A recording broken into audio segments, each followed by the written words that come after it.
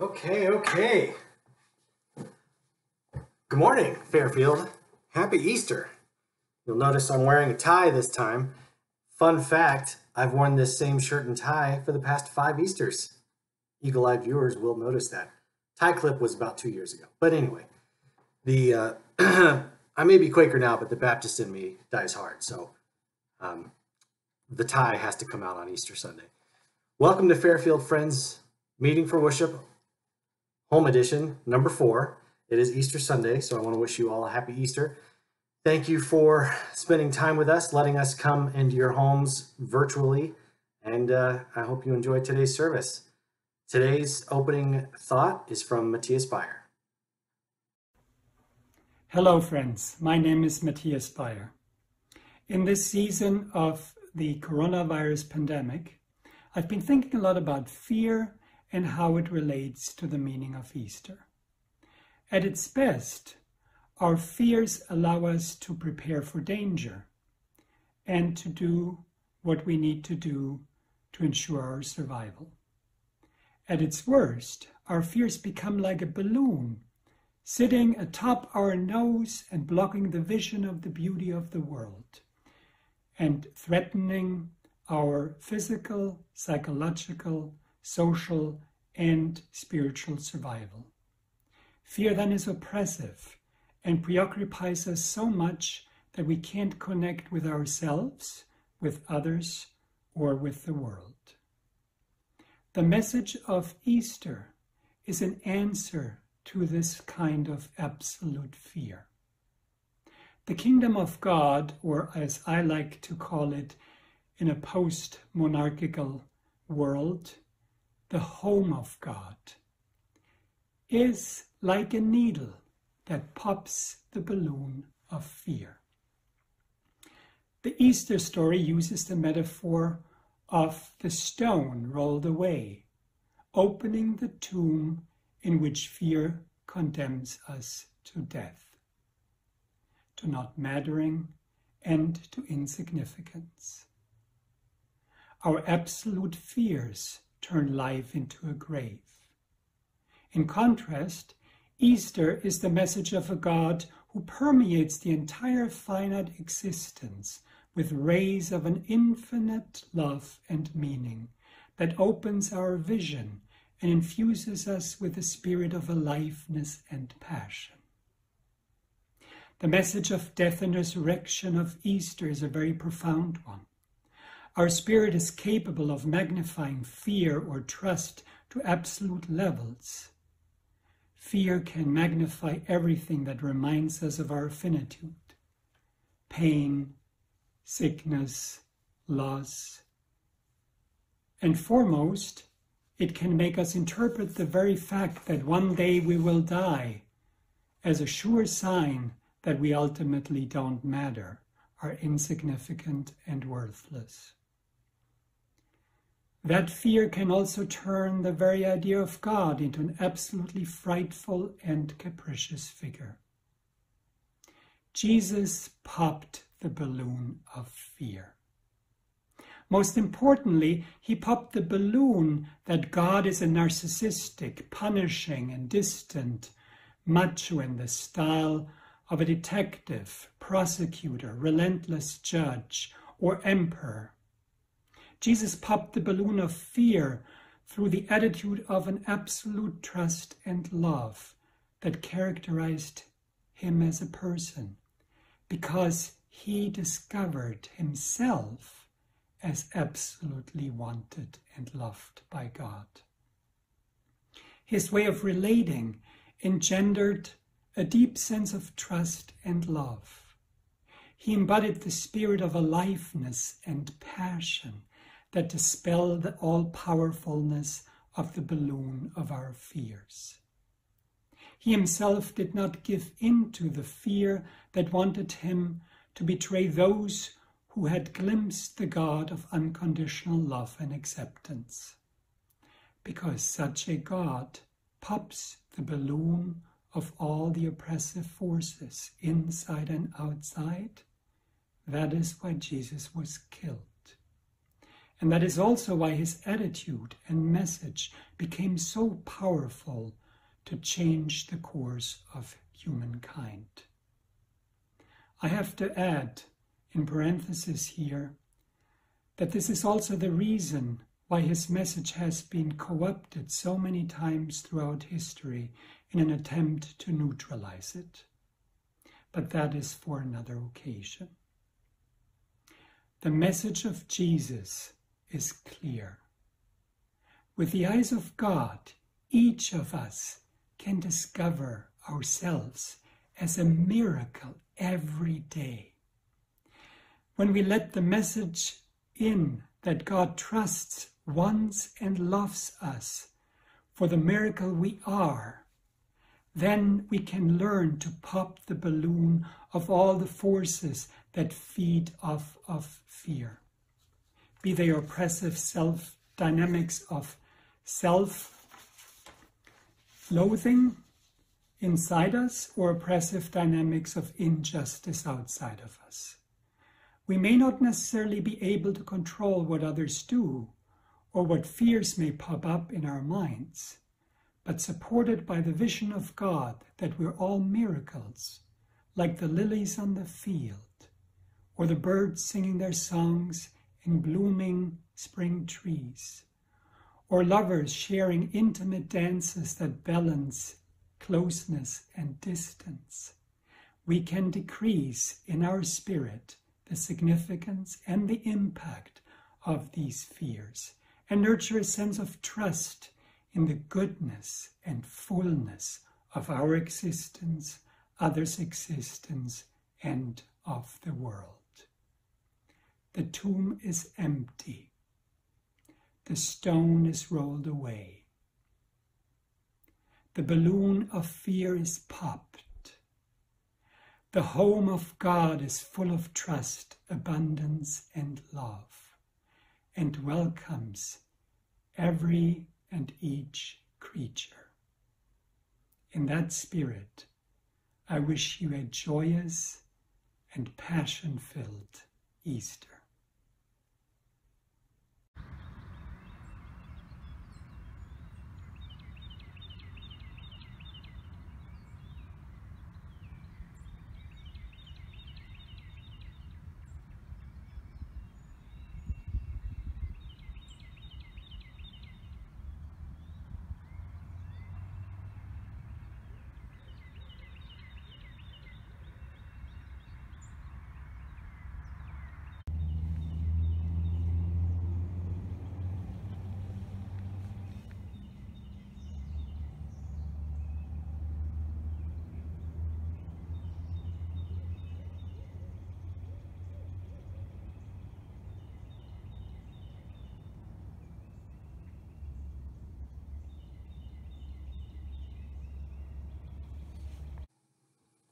I'm happy to welcome back Lee Edmondson, who's going to play for us on piano. He's going to play "O Sacred Head, Now Wounded."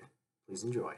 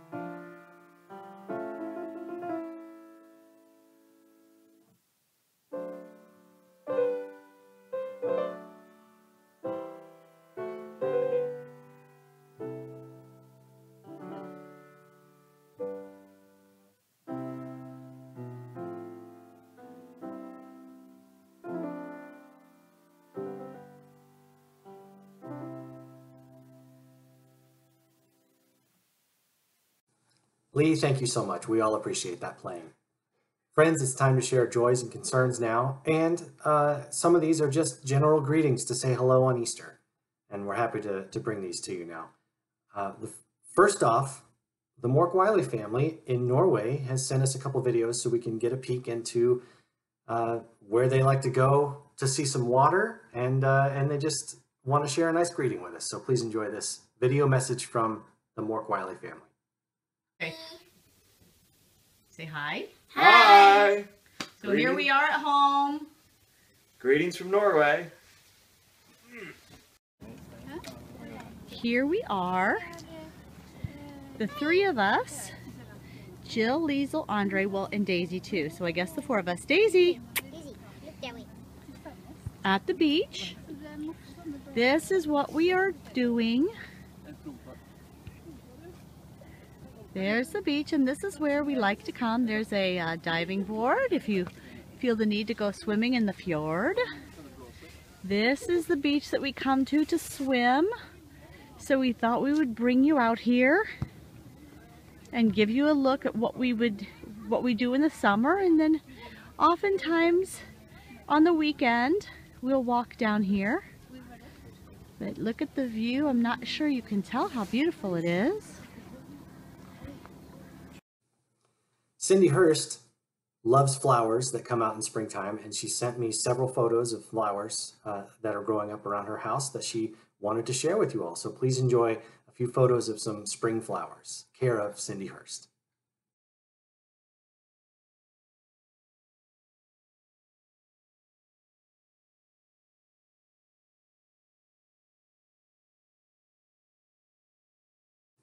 Steve and Nita Kirchhoff shared a joy with us this week. They write, our granddaughter Eleanor, Lenny, age 9, did a great job doing the voiceover for a Kiwanis International PSA featuring a wonderful message about how to cope with these trying times. Nita and I encourage friends to see it on the Kiwanis Facebook page. The link is posted below in the video description underneath this video, so friends can see that PSA featuring the voice talents of Eleanor Lenny. Despite the best efforts of healthcare workers, the care facility where Don Sheets lives has reported a case of COVID-19. The patient who had the virus has been moved to another building, but strict measures of isolation are now underway. With Dawn's dementia, this has been especially difficult for her. Cards from friends would be most comforting and reassuring to her at this time. Phil shared her address in his email this past Thursday. Julie Kindle shares that she appreciates all the calls and cards regarding her brother's death. She writes, "It was so painful losing my brother and not being able to go to his funeral in Knoxville, Tennessee because of the COVID-19 restrictions. Please continue to hold Julie and her family in the light." Ron and Kay Frye have 2 granddaughters working in healthcare. Please remember them in prayer this week and always. And my friend Olya, on Friday, she and Orest were able to leave the hospital and go home. Though he still has some congestion and isn't 100% better, he's doing so much better than he was a week ago. So thank you so much for your prayers and for checking in, and please continue to pray that he makes a full and speedy recovery. Thank you. Please hold the friends and family of Jack Butler in the light. Jack was a friend of Fairfield as well as a retired teacher, and he died this last week. We'd also like to hold the city of Mooresville in the light, and specifically those whose homes and property was damaged in the tornado that came through this last week, including specifically Connie Geiger, who lives next door to the meeting. And then finally, I have a joy from Steve and Ellen Blacketer. They want to share a special Easter greeting to all of their friends at Fairfield meeting. May his presence, his power, and his love fill your life with joy and peace at Easter and always. Karen Hall O'Brien shares her joys. None of my immediate family, sons, brother, sister, nieces, and nephews, and grand relatives are ill, and they have all been isolating successfully. My niece was just accepted to a doctorate in psychology program. People are making masks and helping each other. She shared some concerns too. My Texas son and his family have been separated for more than a month, and my son is alone, working overtime and trying to keep the family afloat financially. My brother, Arlo Hall, at First Friends Richmond, continues battling bone cancer, doing well at the moment, but going nuts from isolation. Lindsay Southwick says, I have some concerns and asked for prayers for my friend TJ Reynolds, who lost his father this morning. I also asked for prayers for the undocumented families I'm working with who are in danger of losing home, lack food, and receive no government assistance.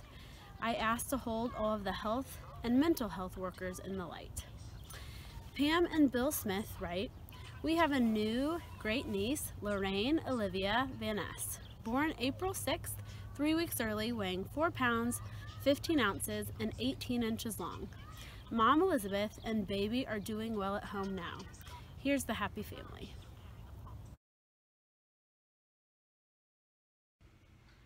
Friends, thank you for sharing those joys and concerns. Now I think it's time for another birthday hand washing break. And based on how well received a certain guest star was last week, I think we have a new thing we should try. Hey everybody! So we had one notable critic last week when I was washing my hands. So Laura has volunteered to sing today's birthday hand washing songs.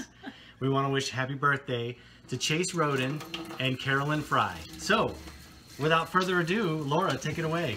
This is what I get for mouthing off. Happy birthday to you.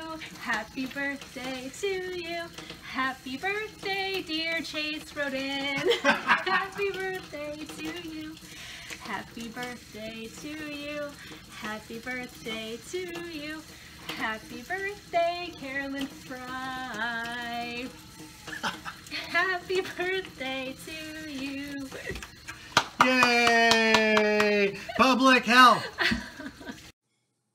I have just a couple of announcements to share this week. Some friends sent out some vote by mail information with step-by-step instructions to the email blast, but we're going to also post that in the video description down below, so you can follow that and take steps you need to vote by mail.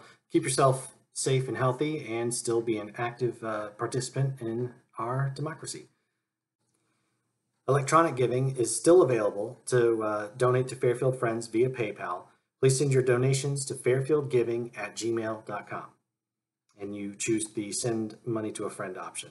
You can also mail your donation by check to Karen Held, Fairfield Friends Meeting, P.O. Box 45 in Camby, Indiana, 46113. And again, that information will be down in the video description.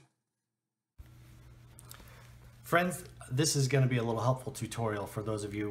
When I refer to links in the description of the video, I thought I'd show you what I meant. So here is me last week with the open collar Quaker look going on there. So if you're looking at a YouTube video, scroll down to the description and click on Show More.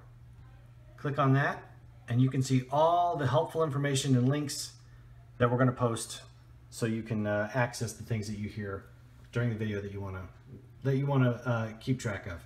And check it out. Last week, 445 views and 1 dislike. Oh well. Thanks, Mom. Now we have our second piece of music for this video service. It's Lee Edmondson again playing Christ the Lord is Risen. Here's Lee.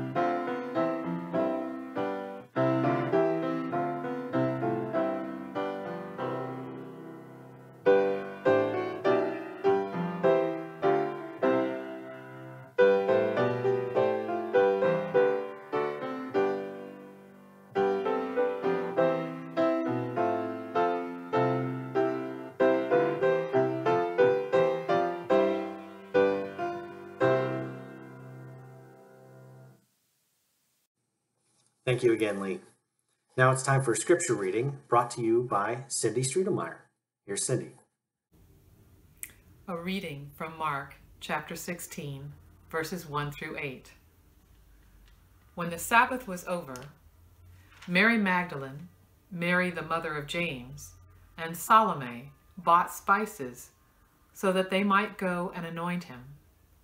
And very early on the first day of the week, when the sun had risen, they went to the tomb. They had been saying to one another, "Who will roll away the stone for us from the entrance to the tomb?" When they looked up, they saw that the stone, which was very large, had already been rolled back. As they entered the tomb, they saw a young man dressed in a white robe, sitting on the right side, and they were alarmed. But he said to them, "Do not be alarmed. You are looking for Jesus of Nazareth, who was crucified. He has been raised. He is not here. Look, there is the place they laid him. But go, tell his disciples and Peter that he is going ahead of you to Galilee. There you will see him, just as he told you." So they went out and fled from the tomb, for terror and amazement had seized them. And they said nothing to anyone, for they were afraid. Thank you, Cindy. And thank you also to Lee Edmondson for today's music, and Laura J. Ballinger and David for filming her, and Amanda Gainey and Tony Holman for helping me share joys and concerns. And thank you all for spending Easter morning with us and inviting us into your homes and sharing this time. And now I'm happy to hand it over to Phil Gully for today's message. Bye, everybody. Happy Easter morning, friends. What comes after death? I've been thinking about that this week, partly because it's Easter Sunday or Resurrection Sunday, and partly because this pandemic is causing me to wonder what comes after this virus has departed or been defeated. What comes after death? I suspect you've been thinking about that too. I remember after my mom passed away, I was visiting with my dad, and he looked at me and asked, "What do I do now?" He could have asked that question any number of ways. What do I focus on now? How do I live now? How will my life be different now? Those are questions all of us ask when our lives have been upended. Those are scary questions to ask. When the women went to visit the tomb of Jesus and met a young man who told them Jesus had risen and urged them to go tell others, they fled from the tomb, trembling and astonished, and said nothing to anyone, for they were afraid. What do we do now? What comes after death? I was talking with a mother and father the other day while out for a walk in our neighborhood. I asked them how they were doing. That seems to be the first question we ask everyone now. In all the years I've known this family, they've been a very busy, very active family.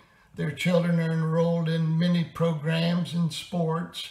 Their calendar has always been full to overflowing.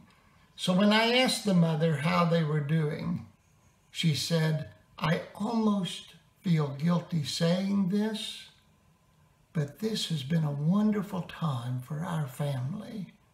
We eat every meal together. The kids play outside. We're not as stressed out as we used to be.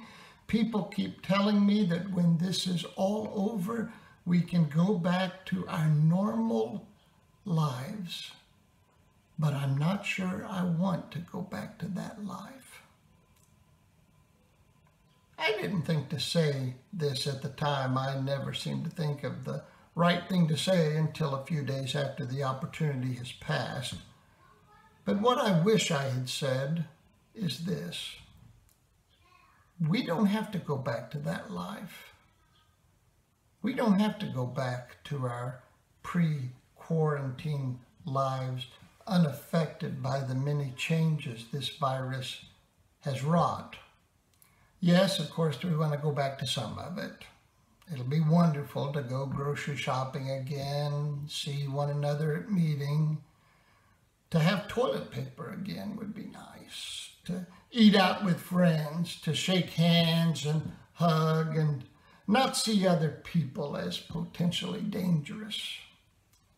But there are other things we don't have to go back to. Mostly the unrelenting busyness that has poisoned our lives, the hurry, the haste, the relentless demands on our time. We don't have to go back to that. After Jesus died, the disciples did not go back to their pre-Jesus lives.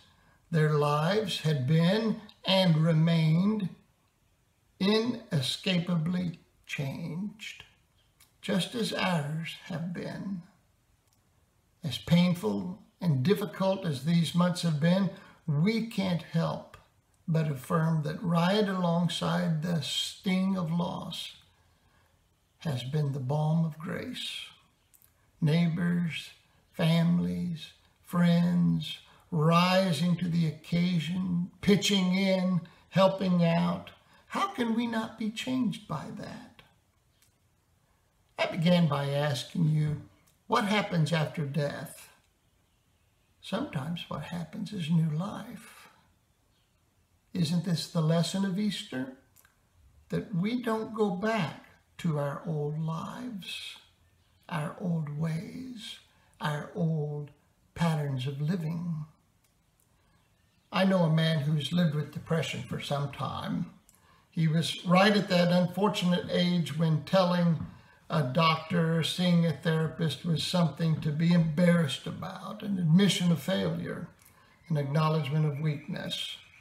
So his depression worsened, persisted, until this past autumn, his wife said, "I am taking you to the doctor. You will go whether you want to or not."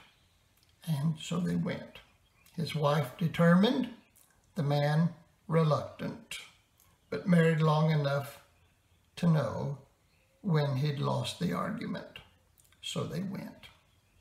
The doctor talked with the man and then said, "We're going to do two things." He said, "The first thing we're going to do is I'm going to send you to a therapist.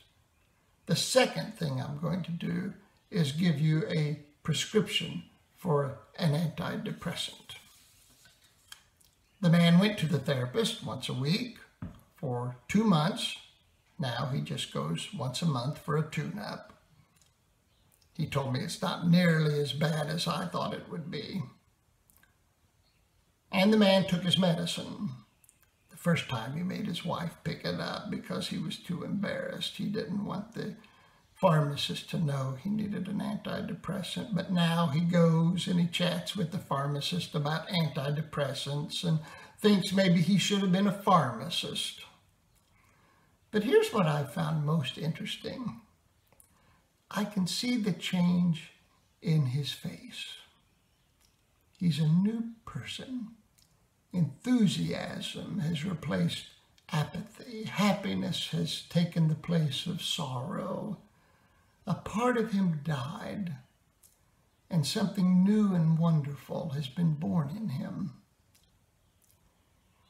In 1976, in the journal Medical Economics, a doctor wrote an article urging his fellow physicians to never waste a crisis. He said to use every medical crisis as a unique opportunity to help improve a patient's personality, mental health, and lifestyle. A crisis almost always brings with it overlooked benefits and opportunities. Easter reminds us that we don't always find dead bodies in a tomb. Sometimes we find new lives. I hope your life feels new this week, friends. I think of all of you every day and look forward to the time when we can be together again at our beloved meeting with our friends, our families, and all that is good and hopeful in this world. Enjoy your week. Take care and God bless you.